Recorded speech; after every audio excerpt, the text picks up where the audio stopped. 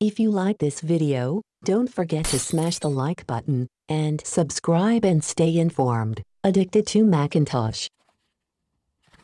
Hi, I recently got the ORICO 20Gbps USB-C to M.2 SSD enclosure and hope to get faster read and write speeds.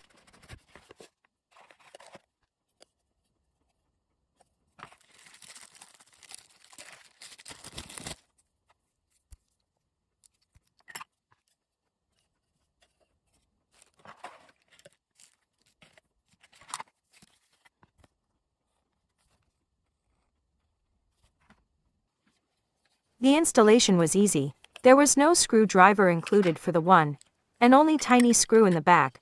But that was not a big deal. There was a heat sink included and an adhesive strip. I was able to assemble the crucial P3 SSD in the ORICO enclosure in no time. Now, keep in mind that by using a crucial P3 that is capable to reach 3,500 bits per second read speed and up to 3,000 bits per second write speeds.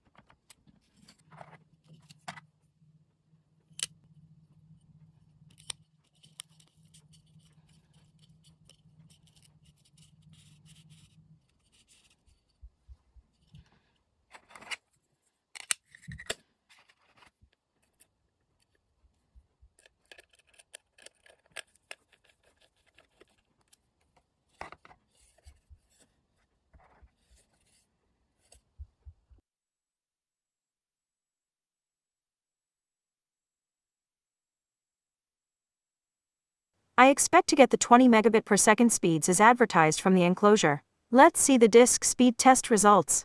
I'm very disappointed. I paid more than double the price of this enclosure to get the same speeds as a simple 10 Mbps enclosure. The results were the same on Mac Mini M1 as it was on MacBook Pro M2. This enclosure is going back, definitely not worth the money. Hope you enjoyed this video. Have a nice day.